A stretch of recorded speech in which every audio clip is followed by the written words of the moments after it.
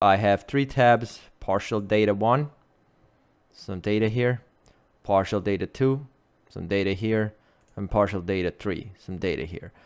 What I'm going to cover is how to combine all of these to a master sheet.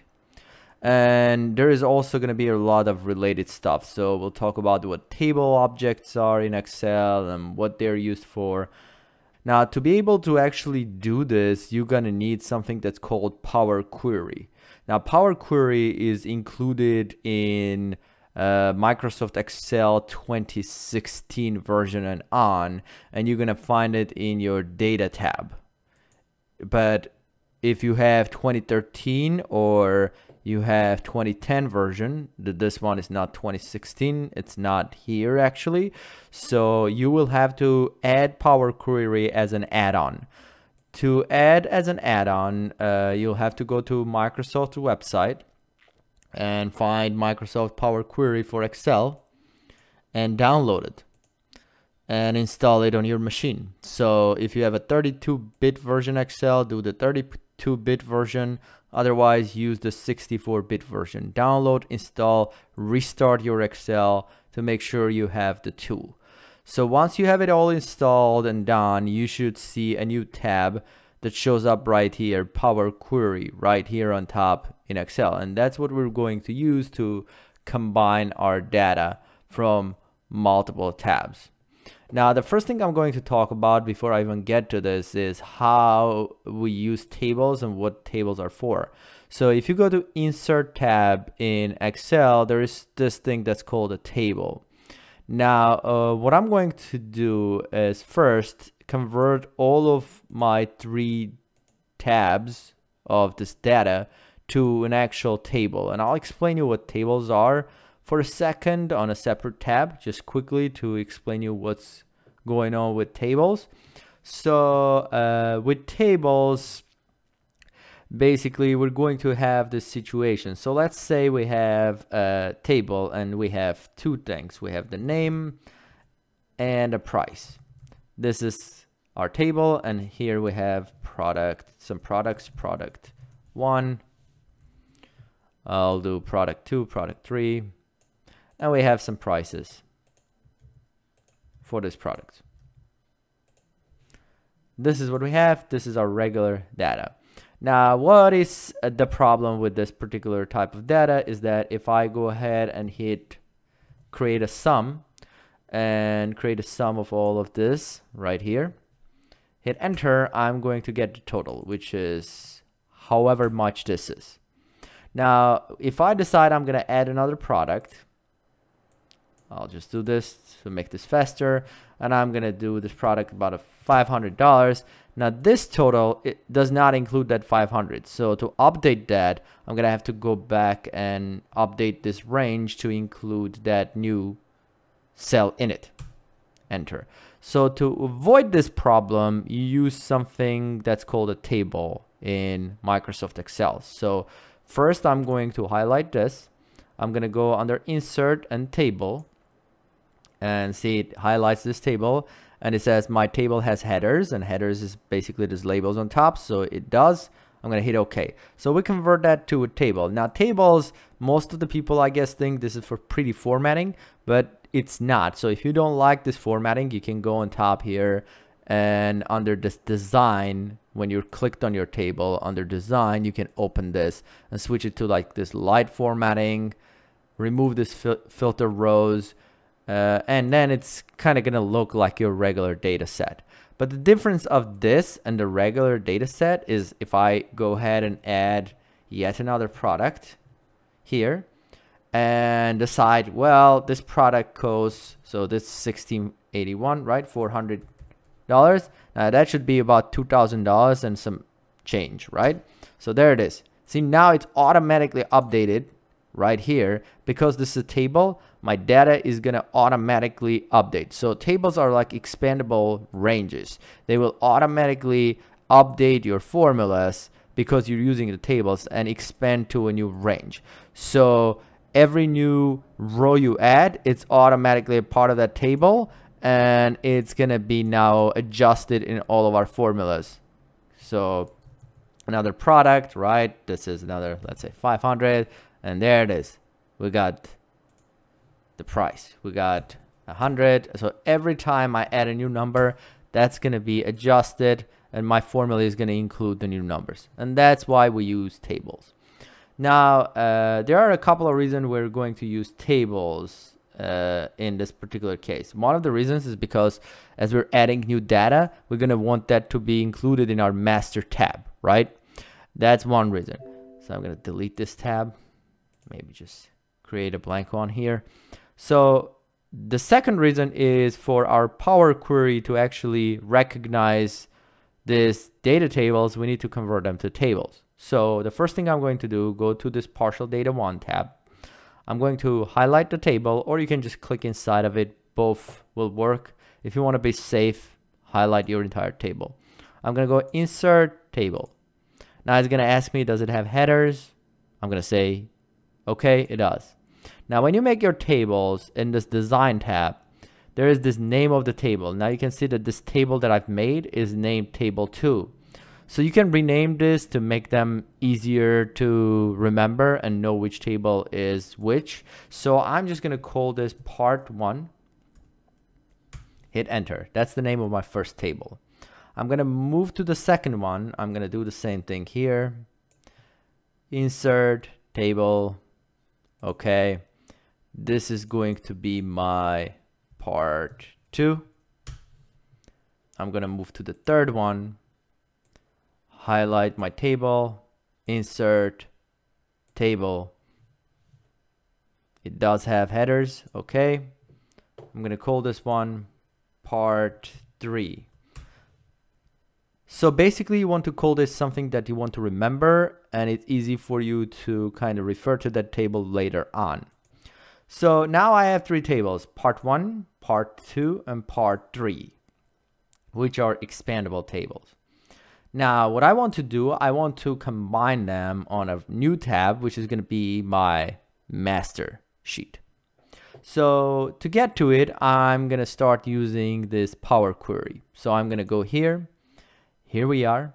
And what I want to do, I want to use a table for this. So I'm going to start with my partial data 1, click on this table. It's good enough. And I'm going to click on this from table. Right here in my Power Query tab. From table, that's going to lead us to this editor that we have. That included that table in this window, right? So what I'm going to do is I want to add more data below this table, and then again, and then again, and then again, right? So what I'm going to do to make my life easier, I'm going to go on top here, right under the home tab, and you're going to see there's something that's called append right here. So I'm going to go ahead and click on this append option, and it's going to tell me, what do you want to append? So if I open this, I will see that the only table that I actually see is that part 1. I don't see the part 2 and part 3. But the only reason I'm doing this, it's going to add a line for us that it's going to be easier for us to modify rather than remembering the whole line, because I assume if you're watching this video, you don't know a lot about the M language, which is what's being used in this Power Query editor. So I'm going to just say, okay, let's just append the same thing, right? I'm going to choose the same table, hit OK. And what's going to happen, we're basically duplicating the same thing because I just appended the same table in the bottom of the same table, which really doesn't make any sense unless you want to make a duplicate copy of your same table. But now we're going to do some changes to what it actually did. So in this tool, there is an advanced editor. It's right here on top under home tab. See, there's like below properties, advanced editor. I'm going to go ahead and open this, and this is going to be our editor where we can actually write our language. So this editor is kind of confusing when you're first getting to it because it's another language of its own. But it kind of has this idea of storing our steps in variables and then using those variables later on. So basically everything in this let portion that we get here are the steps that we're performing one by one. And then in this in statement, basically you want to say, what do you want returned in the end? So if I wanted to explain you what's going on here, basically in this let statement, the first thing that we see here, it says that if in Excel from the current workbook, we want to find the table called part 1. And we're going to grab the content of that table. And once we get that, we're going to assign this to this variable called source. That's what we're doing right here. And then we do a comma, which moves us to basically our next statement that right now is on the second line, right? So after the comma is our second statement. So now we have this source, which is basically going to grab the part 1 table and put it in this variable called source. Now here we're going to do this table combine command, and you can see that it's combining the source, which is the variable we have here, right? Which is our data is going to be, and comma source, which is we're combining the source with the source. So the same table with the same table, pretty much. So we're combining those two together here, and that combined data is being saved in this variable called append. And then that's really our last step. We just need this append as an end result in this case. And the in is where we just return that variable, meaning that final result of combined tables, which is really the same table combined to the same table. So now we'll have to change this a little bit. So what I'm going to do, I'm going to actually add a couple of lines here. I'm going to copy this particular line right here. And I'll just paste it once. And I'm going to paste it again. So I am copying the same exact line that I had, which the line itself was just getting the table part 1 and assigning it to a variable. So what I'm going to do, I'm going to have 3 variables for each table. I'm going to say source 1, which is our first table, is going to be the part 1 table. Then I'm going to say source 2, which would be now a different variable, is going to go get this table called, if you remember, I named it part 2. So if you had a different name for that table, you just put that name here, right? And finally, the source 3 is going to be part 3 of this table. So I have part 1, part 2, and part 3, right? So now I want to take all these 3 sources that I have from 3 different tabs. Obviously, if you have more, keep copying this more times and do all the tabs you need. So I have source 3, source 1, source 2. I need to combine them. So I'm going to go in this combine statement. I'm going to say, let's combine source 1, comma, source 2, comma, source 3. And if we have more with comma, source 4, source 5, source 6. I hope you get the idea.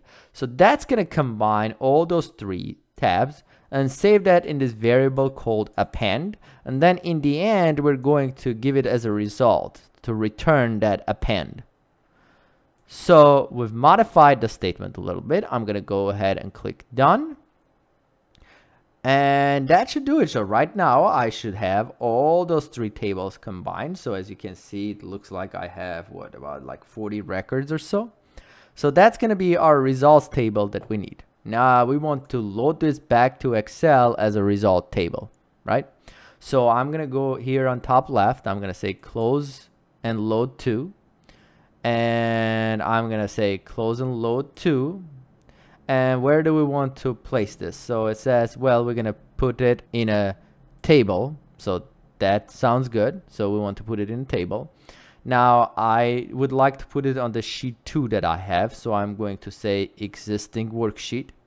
And I'm going to go to this button right here.